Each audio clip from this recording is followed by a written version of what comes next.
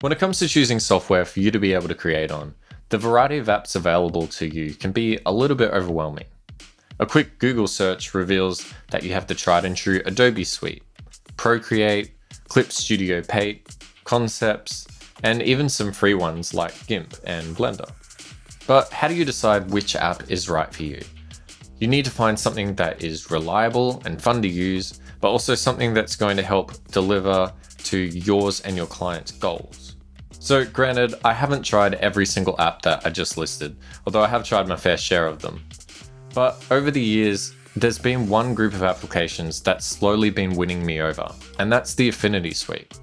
Hey friends, I'm rskt, and in today's video, I want to give you a quick overview of what the Affinity suite is to help you decide if it's going to help you reach your goals. I'm going to be talking about how I came across them, the key features, the pros and cons of using some of these apps, and most importantly, how it stacks up against the competition. This isn't going to be an in-depth review or anything. I mean, after all, up until this point, my entire channel has been built on creating tutorials that show you how to use like Affinity Photo and Affinity Designer. And Serif even had me host one of their creative sessions on their YouTube channel earlier this year. By the way, if you haven't checked that out yet, I'll leave a link to it down below in the description. So yeah, I don't think it would be a very fair or unbiased review if it was one, because I actually really like Affinity's apps that much. But for all the good I have to say about them, I definitely do think that there are some downsides that need to be considered before diving in. It's important to keep in mind that these are just my own thoughts and opinions, and you are entitled to your own. So if there's anything along the way that I skip over when discussing this topic, feel free to leave a comment down below. I'd love to get some more back and forth on this. Also, this video isn't sponsored, no one's paying me to say any of this. I just get questions about these apps all the time, and I thought it might be best to summarize all of those into one video. So let's get started. So for a long time, Adobe has dominated the market.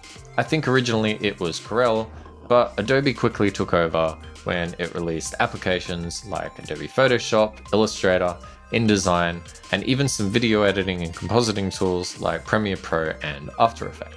In 2013, Adobe switched over to a subscription-based model, and as much as some people seem to really hate that, it actually had some benefits. You now had easier access to their updates and no longer needed to purchase an entire new suite just to gain access to them.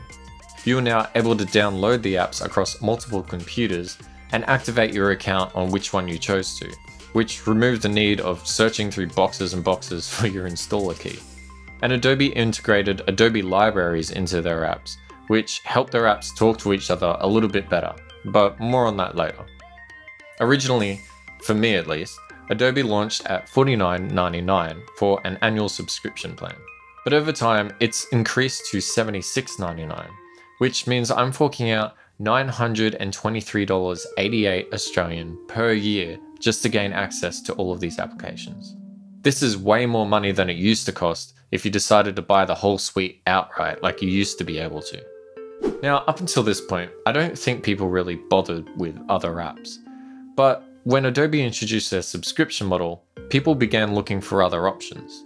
And there were other options.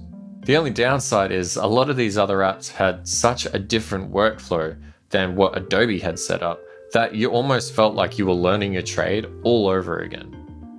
Enter in Affinity by Serif.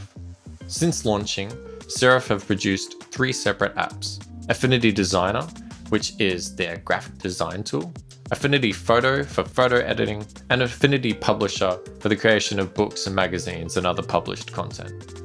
All 3 of these apps share a lot of similarities with some of Adobe's applications. For example, Affinity Designer is so much like using Adobe Illustrator that even some of the shortcuts are the same. Affinity Photo is extremely similar to using Photoshop, and Affinity Publisher is kind of like InDesign, except with a much cleaner UI. But the best part is at the time of making this video, each app only costs $84.99 Australian, which means that there's no subscription model, you just buy it and it's yours. But sitting back and calling these apps Photoshop and Illustrator clones is really doing a disservice to what Serif have put together here. Each application boasts a ton of unique and interesting ideas that really helps them stand out from the competition. I actually stumbled across Affinity Designer when I was Googling on how to do something in Adobe Illustrator. I was working on developing some web elements for a company, and I wanted to see how my vector artwork would look once it was exported into pixel-based artwork. Except I wanted a real-time preview of this, and I quickly learned that Illustrator just couldn't do that. However, there was an app out there that could do this, and that was called Affinity Designer. I read that Affinity Designer could not only give me a live preview of how my vector illustrations would look on a standard screen, but also on a Retina display as well. It was exactly what I was looking for, so I downloaded a trial. I was amazed at how easy it was for me, a long-time Adobe user, to adapt to using Affinity Designer. That feature though was only just scratching the surface. Affinity Designer had a ton of features right out of the box that I didn't even know I needed. For example, it lets you pan and zoom across the canvas at 60 frames a second, but at 1,000,000% zoom. There's no limit to the amount of artboards that you can have.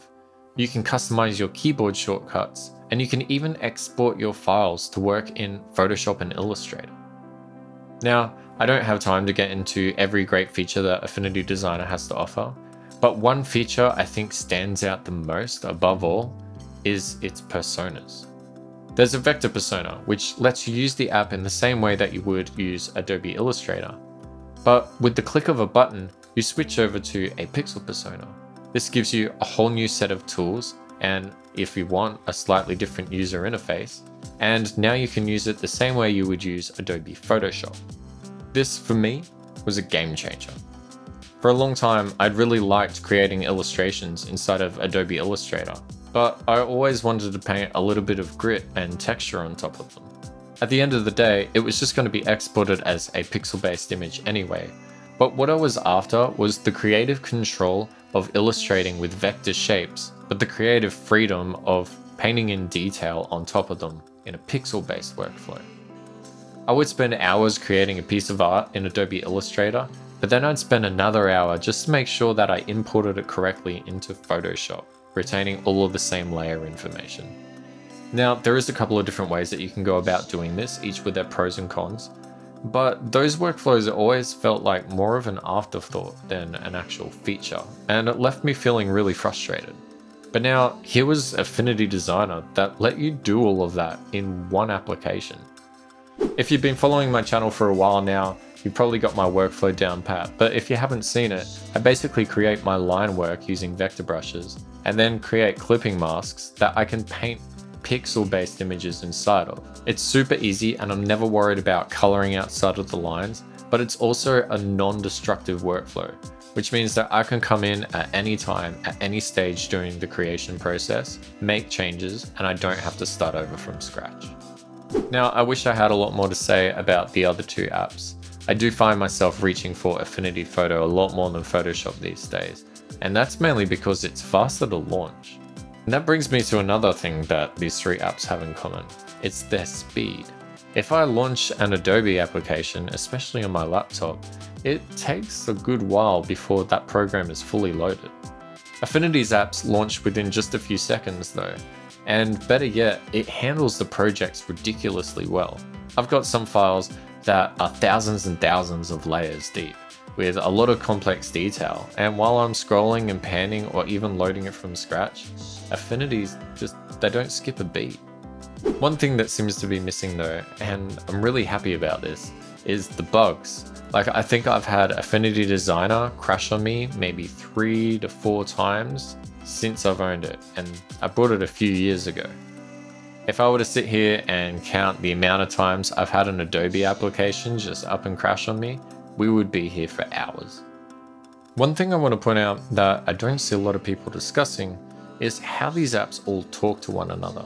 See, with Adobe, I'm pretty sure what they do is they buy up pre-existing applications that were made by other companies. They buy them, they slap their logo on it, and they make a few changes without making any changes to the core functionality of that app.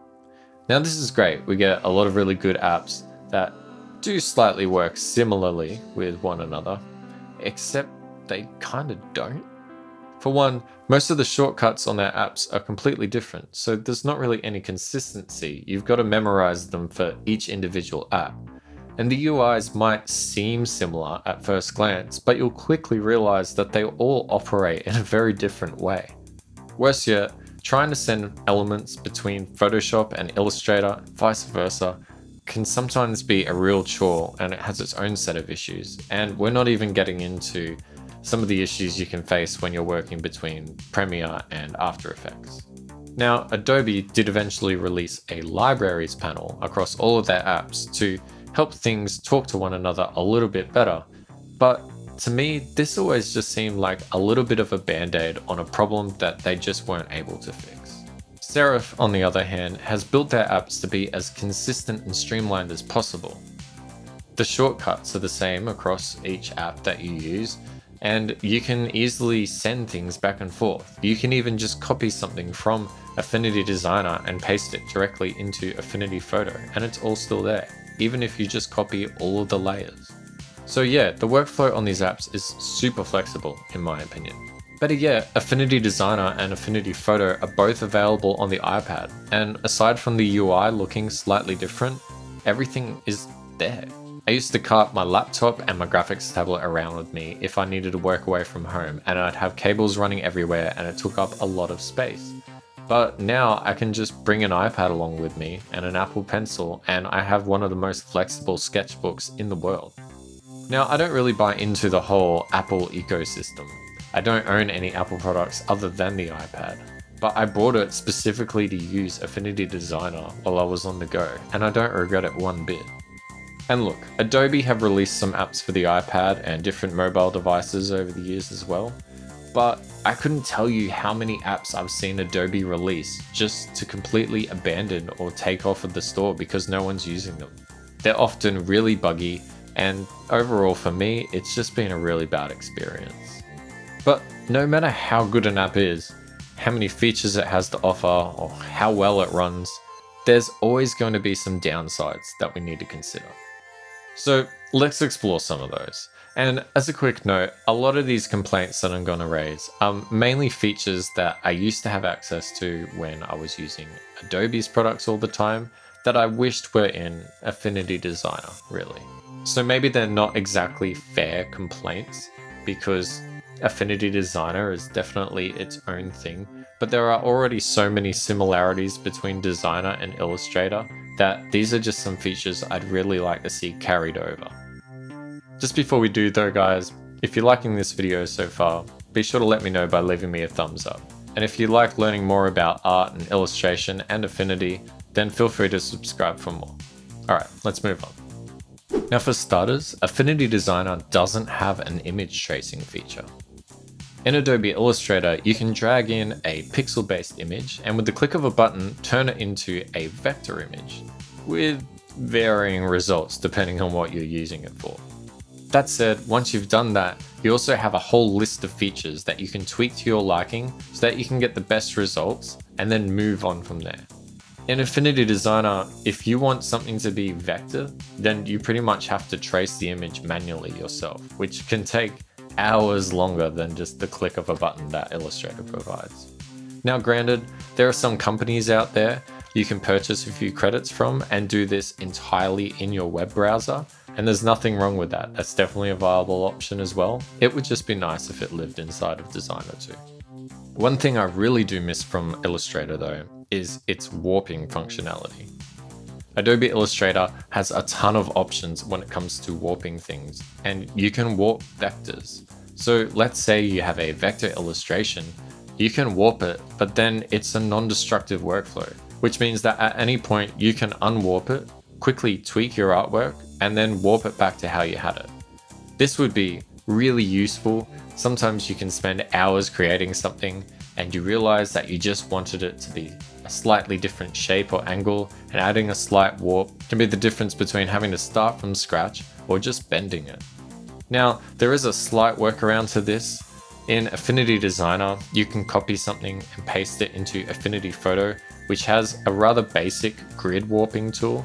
But the only downside is if you use that tool, you need to apply it in order for it to finish. And once you do that, it rasterizes your artwork, which means that it's quite a destructive workflow and you've got no option to go back and change the vector work that you've already done. I really hope that Affinity Designer can incorporate something like this sometime in the near future. A couple of other features that I really enjoyed using was the blend tool, which lets you take a spline and another spline and blend between it with as many copies as you want. You could then attach that blend to a third spline and get some really interesting results. Pair it all up with some gradients, and I used to use this method in a lot of my graphic design work for different corporate companies, and they loved it. There's no feature that exists like that in Affinity Designer, and I really wish that there was. There's also the 3D tool that Illustrator has. I think it's a really unique feature, and although it doesn't always behave the way that I want, it can make approaching isometric illustrations or other things a little bit easier by just rotating your vector, extruding it, and then beveling the edge to help you get started. Now, Affinity Designer has got a really good isometric workflow, but it's definitely a lot more manual than doing it in Adobe Illustrator. That said, I have got some really cool results trying out the isometric workflow in Designer, so not a total deal breaker. Now, I'm sure there are a lot of other features that could be listed here, but the one tool that I really wish Affinity Designer had is the stroke width tool. Now granted, Affinity Designer has a really cool method of approaching the width of your stroke. You can pretty much set up a stroke profile across a little graph and then save it and have it applied to several different strokes at once. In Illustrator, it works slightly different. You press a button, you hover over a stroke, and you can bend it, twist it, make it wider, thinner. There's a lot of options there. However, you can't save the stroke profile in there. You need to apply it to each stroke individually. Now, I use both of these tools a lot when I'm working in each of those apps, but what I'd really like to see is a combination of the two.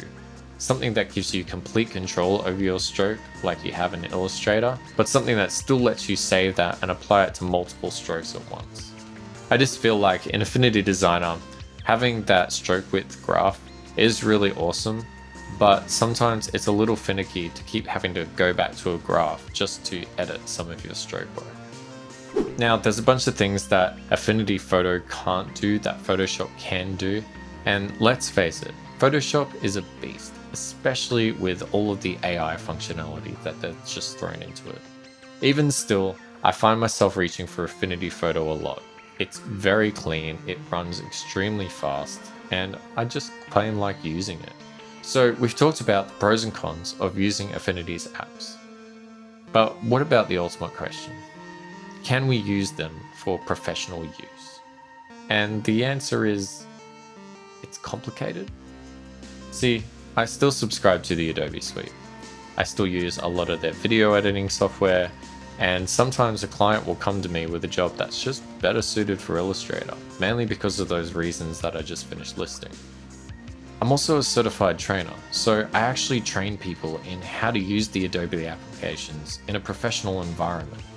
Because in the world of graphic design, Illustrator, Photoshop, and InDesign are kind of industry standard. The majority of people I talk to in this field don't even know that Affinity Designer exists. So it goes without saying that learning your way around the Adobe suite is going to be hugely beneficial for future employment. But is it always going to be worth it? A lot of my students get free access to the Adobe Creative Cloud depending on the workplace they're in, and if not, they get a student discount because they're studying. This is really good while they're learning the ropes, but if they finish their traineeship or they finish school and they don't have any employment lined up, then how are they supposed to continue building their portfolio? If they continue to subscribe to the Adobe suite, that's quickly going to drain their bank account. But if while they're learning, they save up and at least buy Affinity Designer, then they have an app that they're going to own forever, that they can continue to build their portfolio with and do more creative work, especially in the world of freelancing. So this is what I tell all of my students and to people who are just starting out. The workflow with Adobe and Affinity is so similar that one is going to be relatively easy to pick up once you've already learnt the other. So there's no harm in learning either, but an employer is probably going to be hopeful that you have at least some experience in using an Adobe application. If you're doing freelance, however, I would stick to Affinity Designer for as long as you can. Then, if you have a client come to you and there is something that Affinity Designer can't do, then sign up for a month plan through the Adobe Creative Cloud. That way, you're not locked into an annual subscription that you can't escape, and you can put the cost of that month-long subscription into the invoice that you send to the client for the work. That way, you're also not out of pocket. It's always a good idea to spread your skills across multiple apps and different platforms to try and find each app's strengths and weaknesses. There's no one-size-fits-all, but an employer will appreciate your ability to adapt to whatever they're using in-house. I recommend Affinity's apps to every digital artist that I know, and I'm not going to stop using it anytime soon. I think the features that it offers more than justify the cost of buying it, and I haven't found a workflow like it anywhere else. I hope that this video has been insightful to anyone watching, but feel free to leave your own thoughts and opinions down below in the comments section. As I said earlier, I would really love to get some more back and forth on this. What are you using Affinity for, and what would you like to see more come out from Serif? Personally, I'd like to see an Adobe Lightroom clone that integrates really well with Affinity Photo. I think that would be really awesome. Anyways, that's it for me today, guys. Hit the like if you like, and if you don't, tell me why. Please subscribe, and I'll see you in the next one. Cheers.